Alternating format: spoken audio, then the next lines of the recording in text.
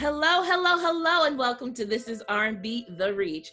We're here to explore how R&B's influence on other forms of art. Today, we're going to capitalize on how R&B has influenced theater. So today, we have the lovely Latoya London. Hi, Latoya, Hi. how are you?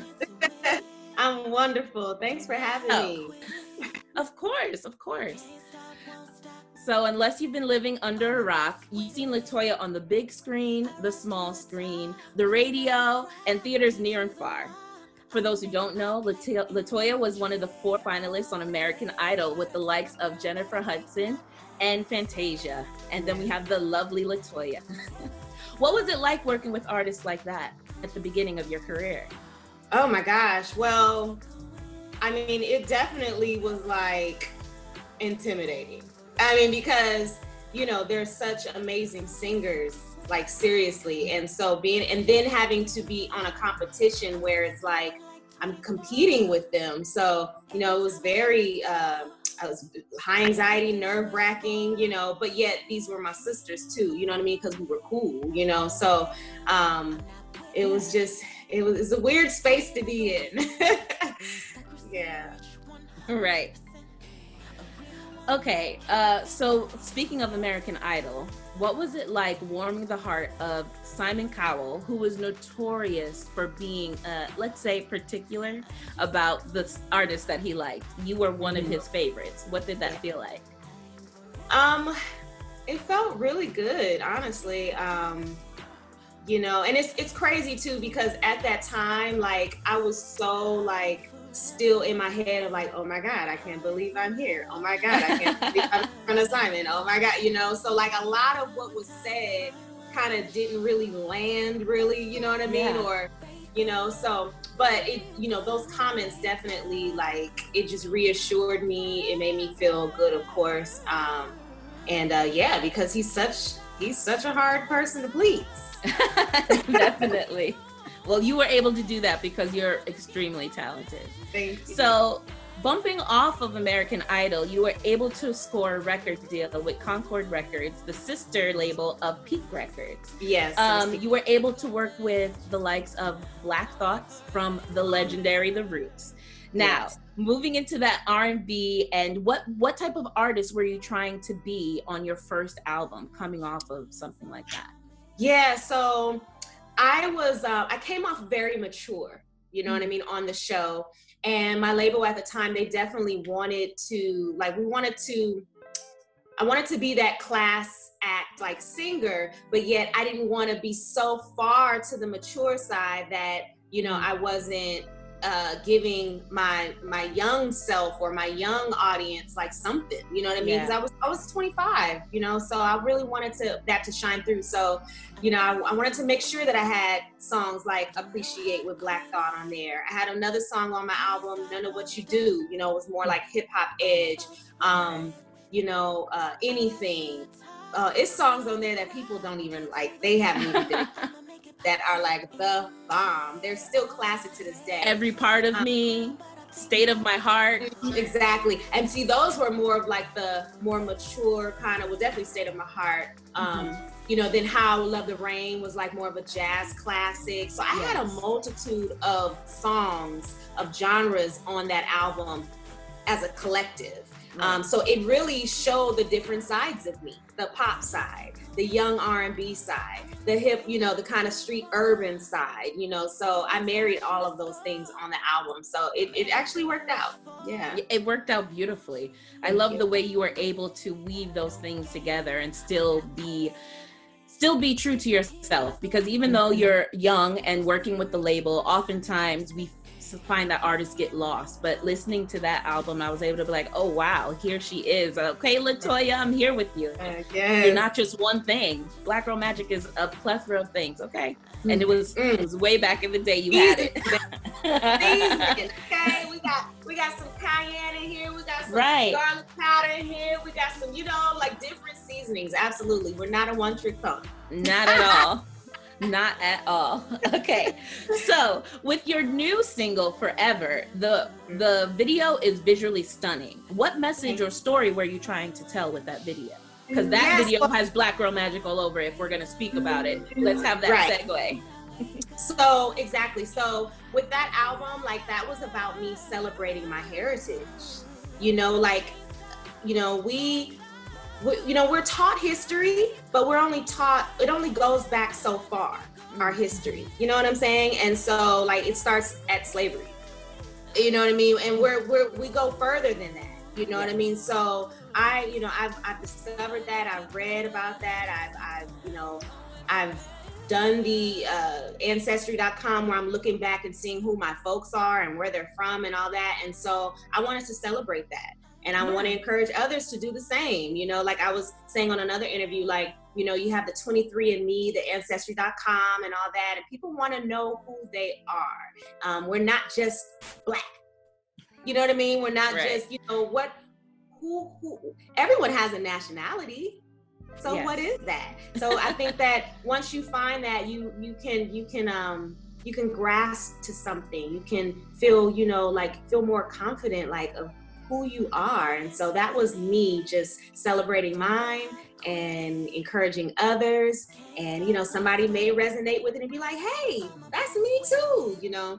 So yeah, that was just freedom of art and freedom of speech. Yes, it was it definitely shined through. I was able to see, okay, I'm seeing all these different influences. I see Africa, I see Egypt in Africa. Like there was just so much. I was like, this is beautiful, and it's making me want to. I watched it about 3 times just because there were so many visual things, just the names of the books and things like that. I was like, let me see the name of this book. Like I kept going back because it was so much being thrown at you, but in an artistic, beautiful way that you didn't feel like overwhelmed by it. So I wanted to find out what your message was, and I think it was well portrayed. I think I got that message.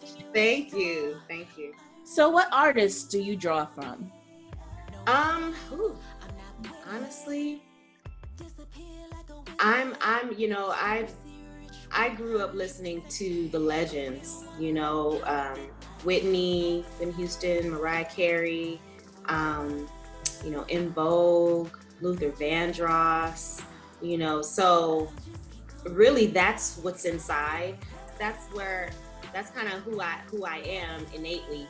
And I really just draw from within. I don't draw from other artists. Literally, my art comes from, you know, within. And of course, you know, we are who we kind of like grown up to, like, you know, when we take on traits of our parents, you know what I mean? We take on traits of those who are around us. And so that's the music that was around me. And so that's what developed me. But then I became my own, like, you know, what is within me? Who am I? You know what I'm saying? So that's where I draw from, and I bring that out. And so, yeah, I don't even like compare myself to other artists. I don't draw from other artists to like, okay, let me see what they're doing, and okay, I want to do that. I don't do none of that. I literally draw from within. Well, that's amazing. Yeah. Speaking of the legendary late Miss Whitney Houston, you actually got to play a role that she made famous and iconic. Rachel Marin, or Marin. Rachel Marin in The Bodyguard, that was translated and put into a musical, and you got to play that role. What was that like? Girl, it was an honor. Like, she's my idol, you know what I mean? Just, they called me Little Whitney when I was little, like, watch, I was singing, they'd be like, watch out, Whitney, you know? So, you know, just to be able to sing her songs, you know, the songs that I loved and that shaped me and my vocal sound and all that, that was an honor.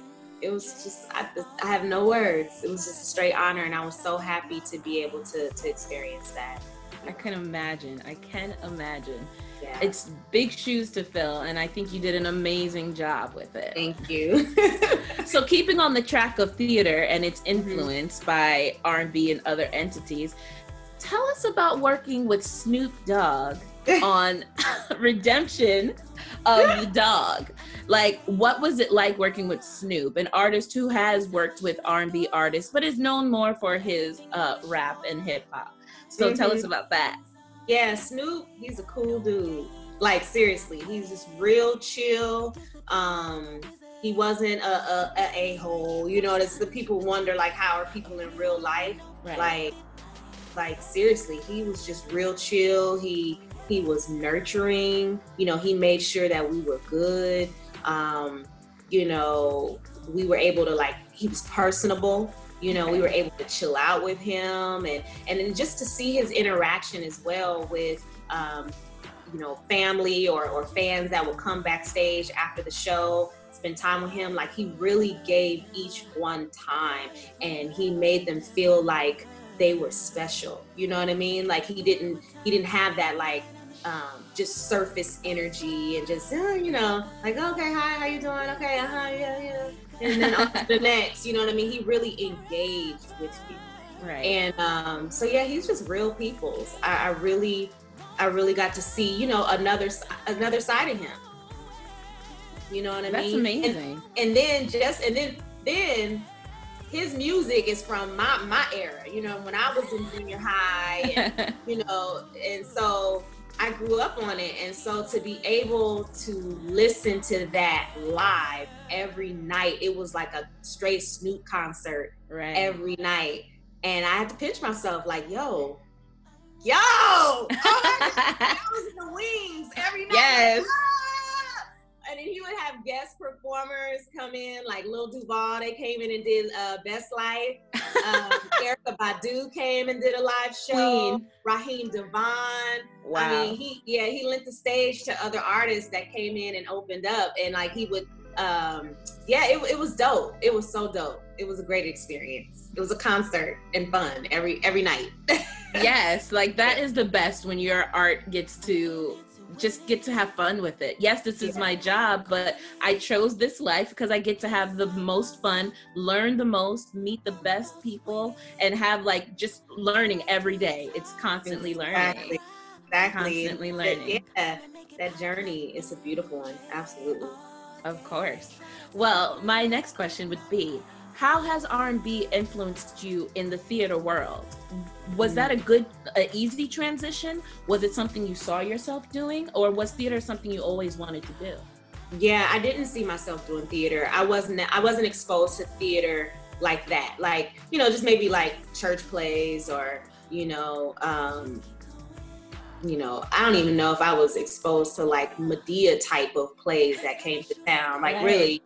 But I would see like Cats on TV. I didn't know what it was, you know, when I was younger. And then when I was on Idol and they would talk about Broadway, like, you would be perfect for Broadway, or, you know, that's your thing. And I was just like, no, like, I'm an R&B singer. Mm-hmm. You know, I'm an artist. I don't know this Broadway things. I didn't understand it. And so when I was introduced to it and I had the opportunity and I experienced it, it was like, oh, okay, I get it. Newfound respect. Like the pieces, the art behind it, the music behind it, the lights, the acting, the like it's a thing. Yes.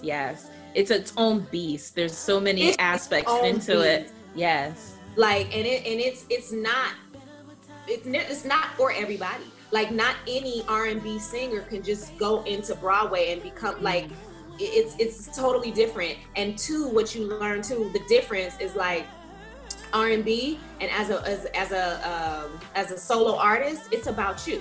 You know what I'm saying? You get on stage, you do what you won't do. You know, you may do what you did in rehearsal. You may deviate away from that. You know, it's whatever. You're the star.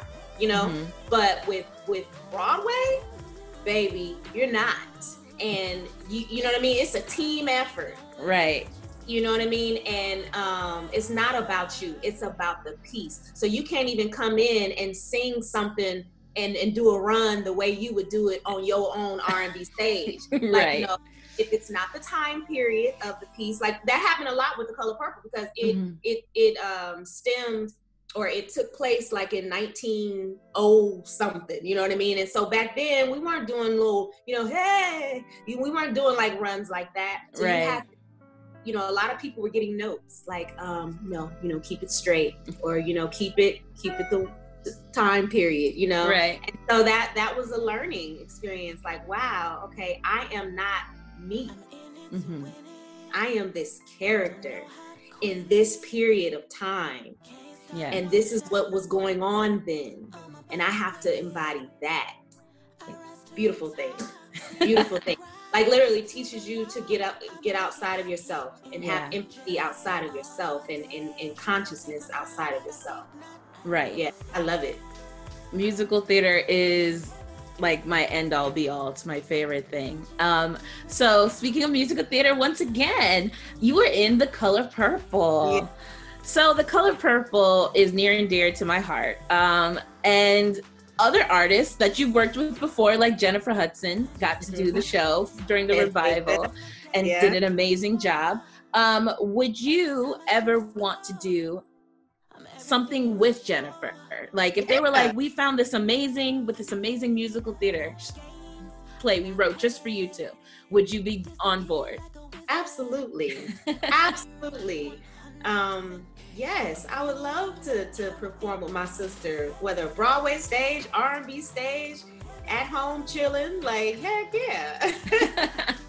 Well, would you want to perform with this sister today and sing a little bit from The Color Purple, a little snippet, a little bit of Huckleberry Pie? Let's do it. Okay, wait, let me, I gotta pull my lyrics up. It's been 10 years. Honey, that's fine. Let's do it. I had to look it up myself, not gonna lie. Okay, you ready? I'm ready. Hey sister, what you gonna do? Going down by the river, gonna play with you. Papa don't like no screaming around here. No lip from the women when they chug that beer. Sure enough, sun gon' shine, gon' be grown ladies of the marrying kind. Sure enough, moon gon' rise like a huckleberry pie in the middle of the sky. Gon' be alright, gon' be alright. Yes, that was amazing. That little lick I did at the end. I like that. No, I would have got a note. I would have got a note. They would have said, you got to keep that straight. That's a little bit too much, Latoya. That's R&B. Yes. Well, thank you so much for joining us. I loved that rendition. It was beautiful. And tell us where we can look you up and find you. Well, you can find me on Instagram at Latoya London Official. On Facebook, Miss Latoya London, that's MS Latoya London, and on Twitter at Latoya London. And you can also find the song on all streaming platforms for download or for streaming, Apple Music, Tidal, Spotify, all of them. And also join my YouTube page, my YouTube channel, subscribe and, get updates of new videos, shows, things like that, all stuff me, so. I am subscribed. Yeah. Thank you. Well, thank you so much again for joining us with This Is R&B, The Reach. Thank you. Thank you for having me.